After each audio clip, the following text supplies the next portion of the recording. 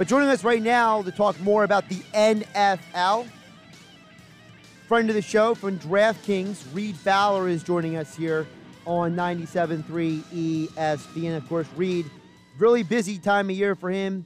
He is over at the Northern Trust at the DraftKings house at Liberty National in Jersey City. So Reid is taking a little bit of time away from what he's doing up there to talk some football, away from his golf, which is one of his passions. Reid, how you doing today, my friend?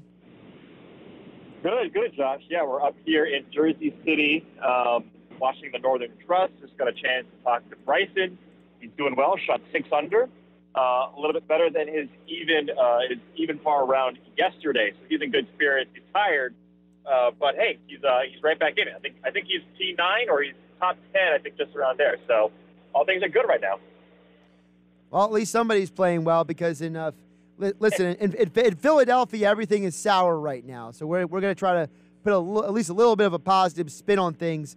You know, Reid, I've always been told, you can't read too much into the preseason. A wise man once told me, watch the players, not the final score. So, what is your position on the Eagles coming into this season? A lot of change, a lot the same as well with that football team.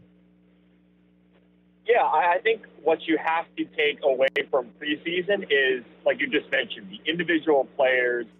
How are they playing? Is their stock going up or down?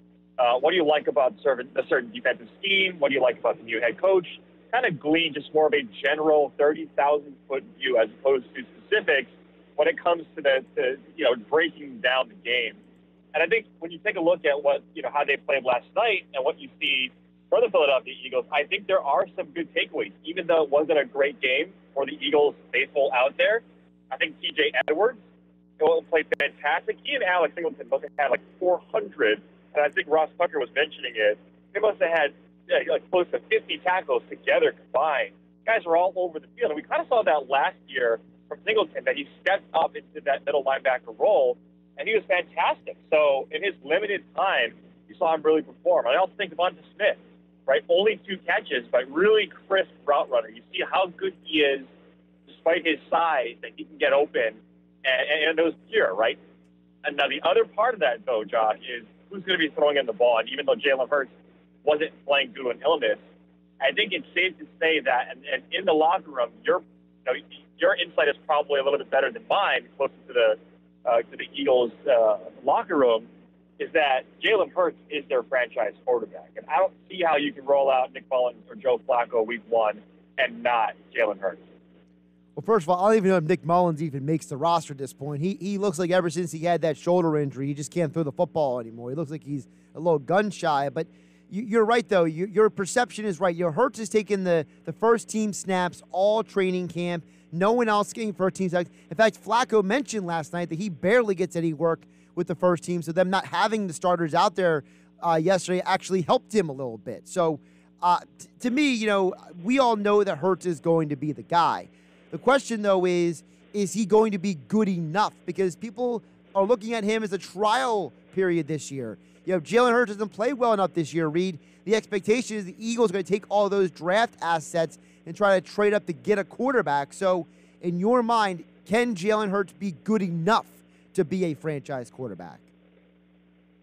Yeah, I think with what you see and what Philly needs to do is you guys need to be competitive, right? The division itself is one that is right for the taking now. It's you could easily say that this is a rebuild year, but what we saw from Jalen Hurts is he put seats in the stands, right? Either virtual, like if you're watching on TV, or the literal seats in the stands, the backsides in the stands. So even from a business standpoint, if he's not playing well, he's going to be better than Joe Flacco. I think it's safe to say that he gives you the best opportunity to win. Now, even early off in the preseason, and even after last season, really early on, there was a sentiment that Jalen Hurts was not the guy. Not with Sirianni in, it's the new camp, right? It's not their quarterback.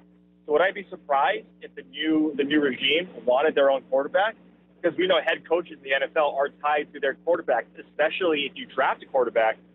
Yeah, that might be something that we see down the road. But from everything that I'm seeing and that I'm reading, that when Jalen Hurts, when they talk about Jalen Hurts, teammates talk about him, he's that guy. His work ethic, first in, last out. He's testing the receivers in the locker room, going to and from practice. That's what you want from your quarterback, especially a guy like Jalen Hurts who has talent and sometimes, potentially has too much talent where he thinks he can do it himself. I think he's the best option you have right now, but I wouldn't be surprised if the new regime wants to go a different route next year. Reid Fowler joining us here on the Sports Bash on 97.3 ESPN, at Reid T. Fowler on Twitter, DraftKings, NFL, and PGA analyst joining us here on 97.3 ESPN. Now, Reid, with all that being said, a lot of people believe the NFC East is anyone's game, and if you watch Hard Knocks, the Cowboys are probably the most boring team in the division at this point, the way Hard Knocks is portraying them. And then we know with Washington, they got the defense, but questions are about the quarterback, right? And then the Giants, nobody knows. Daniel Jones, the offensive line, nobody knows. Of course, the Eagles have their own questions. So how do you gauge the NFC East looking at it right now? Yeah, I think for myself, the front runner is the Washington football team. Right now on the DK Sportsbook to win the division, they're plus 230. Dallas is the favorite at plus 130, and you have Philly there at plus 550. You got some pretty long odds on Philly to win the division if it's wide open. That's a pretty good number to take on a team that does have the ability. They do have the pieces. Like Jalen Reagor, we know how athletic he is. Dallas Goedert, or if it's Zach Ertz, we don't know what Zach Ertz, what the future holds for him in Philadelphia, but we know what Dallas Goedert can do. And we know what Miles Sanders can do. So you take a look at that. You take a look at some of these other players on the defensive side that are playing well. Plus 550 is not too bad from a division standpoint.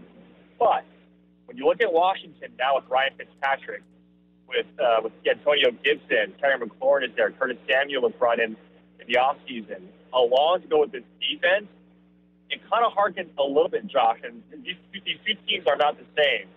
But I do feel like we see the Rams a little bit, the Los Angeles Rams, with an offense that can score with a top 5 defense. And that's what we're seeing in Washington right now. That defense is strong, and that offense got better in the offseason. It's funny about the Cowboys also because the last 10 times they've been a favorite to win the division, they've only won the division one of those 10 times. So, yeah, they may be a favorite at a lot of places to win the division, but let's be realistic. They don't win it that often. So, it might be smart if you're wanting to throw a wager, you throw the wager on one of the other 3 teams over on DraftKings. Reid, you got me over there? Oh, sorry. You got me, Josh? Yeah, you got me now? Yeah, gotcha. So what was the last thing you heard me say? Yeah. So I was talking about Dallas and Dak Prescott. Yeah. And, we saw how different that team was, right, when Dak went down. Now, I would even argue to say that with Dak in the game and when he was playing and when he was healthy, the defense was still allowing a ton of points. So you're right. Like, if they get into these shootouts and, let's say, CeeDee Lamb or one of these guys gets nicked up for a game, you could easily see them sit down. You could easily see, a Mike McCarthy team maybe not necessarily get up to snuff when it comes to winning this division like they should. Clearly, the most talented team, right, especially on offense, is Dallas. Can Micah Parsons, from a rookie standpoint, and yes, he's been looking good in camp. He's been someone that a lot of people are talking about, that his camp footage is great. But he's still a rookie, right? He's still a rookie, and can this defense now, with Keanu Neal, with some additions in the offseason, support this offense that if the offense doesn't show up or if someone on that team gets hurt, can they rely on their defense? Right now, you're right. I think a lot of it is sentiment. And we know, Josh, like Dallas is such a public team. It's such a publicly bet team that some of these lines, some of these numbers are a little inflated. So if that's the case, like I mentioned, Washington football team sitting right there at plus 230. I think that's a really good number to win the division. A couple more here for DraftKings NFL analyst Reid Fowler joining us here on a Happy Hour Friday on the Sports Bash on 97.3 ESPN. Of course, you give him a follow on Twitter at Reid T. Fowler. Reid, one of my favorite things, I'm looking on the DraftKings Sportsbook futures right now. The NFC West is wide open, as we know, and these odds are not exactly crazy. 49ers plus 180, Rams plus 190, Seahawks plus 275, and those Arizona Cardinals did a lot of improvements offseason. They're plus 650 to win the division. I mean, heck, if you're somebody, why don't you just throw a little bit on each one of those 4 teams? Yeah, absolutely. If you take a look at their win totals too, Josh, you look at everyone, like all those teams aside from the Arizona Cardinals are at 10.5, right? That's their regular season win line.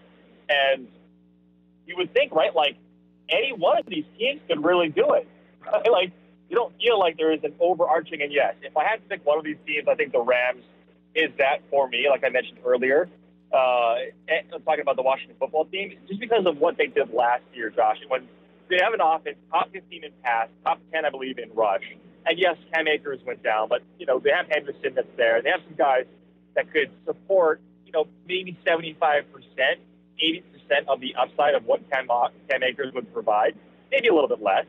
But this offense was 22nd in points scored per game, right? And a lot of that had to do with Jared Goff and his struggles. Let's call it struggles last year, right? And now you bring in Stafford and what he can do to an offense, what we've seen in Detroit, and that top 5 defense, right? Jalen Ramsey, Aaron Donald. The only thing that worries me a little bit about the Rams is they don't have any depth. So to your point, Seattle sitting there at plus 275 is still strong, bringing most of that team back on the offensive side, and their defense getting a little bit better. And the 49ers, talk about a team that was just completely destroyed by COVID, completely destroyed by injuries last year, and they were still able to win a respectable amount of games.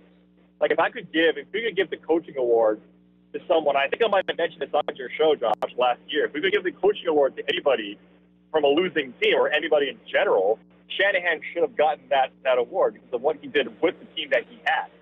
So you're right. Like you talk about this division, it's an embarrassment of riches. You might as well. The Cardinals going to be a little bit of a struggle. That defense is still young. I know J.J. Watt has come on, but you know they have a lot of rookies on that defense, a lot of second-year guys, and then we know that offense is strong. It's just can they keep up with these other 3 teams that are in this division? But yeah, this is probably the hardest one this year. Reid, before I let you go, I know you're up there at the Northern Trust at the DraftKings house at Liberty National in Jersey City, and as I'm looking right now on DraftKings Sportsbook, your favorite as of this moment, as I'm looking at it, is John Rahm. But Tony Finau right now is -7 this round, and Finau is plus 600 to win. If you're giving people a little bit of advice out there on the DraftKings Sportsbook, which way are you pointing them in the direction of? Yeah, Tony Finau, again, if you're a fan of mine or if you've listened to any one of my shows or interviews, you know how much I love Tony Finau. So I don't want to give the listeners a biased opinion, but he played great. He played great today. Got a chance to catch up with him a little bit, and he was, he looked in good spirits, looked in high spirits, and he's just a relaxed guy.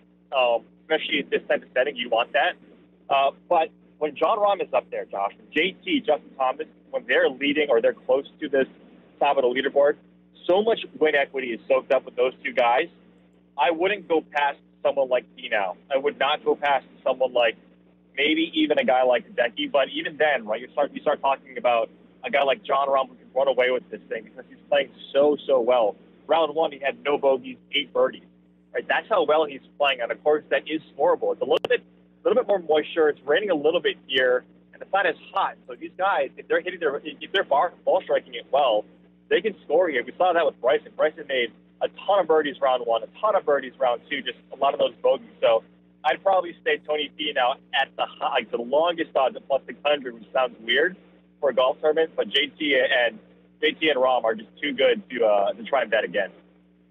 Again, follow him on Twitter at Reid T. Fowler. Covers the NFL and the PGA for DraftKings. He's up there at the Northern Trust, which if you actually want to watch it, it's over there on the Golf Channel right now. You guys can check out that Jersey City course, Liberty National, and he'll be up at the DraftKings house this weekend. Reid, appreciate you making some time out of your day. I know you've been crazy busy. Always good to catch up with you, my friend. All right, Josh, take care.